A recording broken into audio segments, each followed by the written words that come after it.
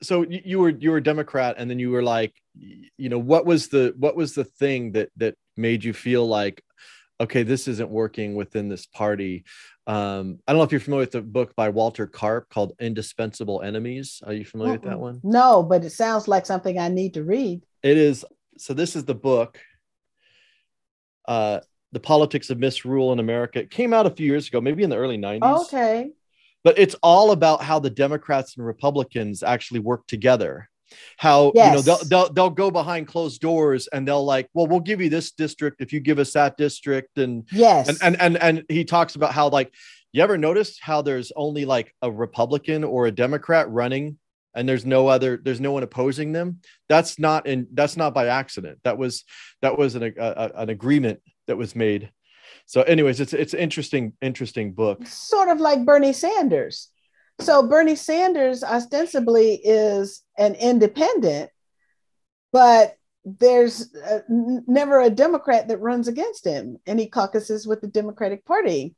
So how independent is that independent? And I remember Joe Lieberman did the same thing in the state of Connecticut. He, when he lost the Democratic nomination, he actually then turned around and ran as an independent.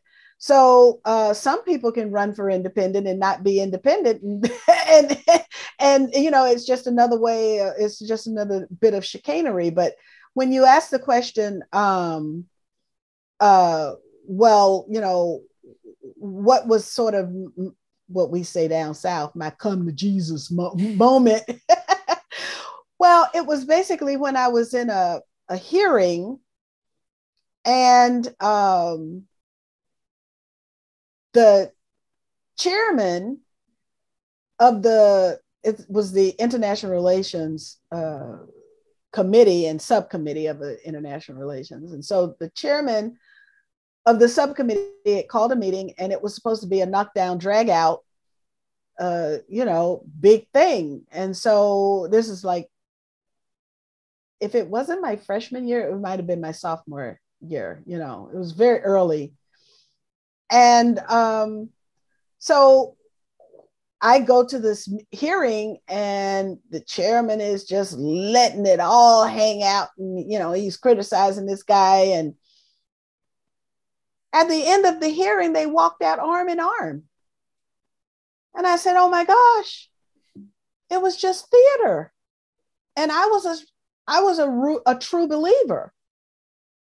At that moment, it struck me that I had put my belief in a system that was populated with fakes.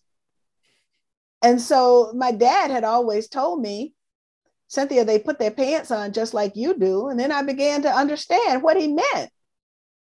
And so I didn't see them as, sort of demigods, or, I didn't see them as these great heroic figures any longer.